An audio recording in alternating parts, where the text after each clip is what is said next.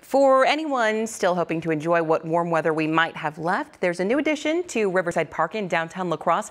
New this weekend, the city's Parks and Rec department installed a dock for recreational boaters to use.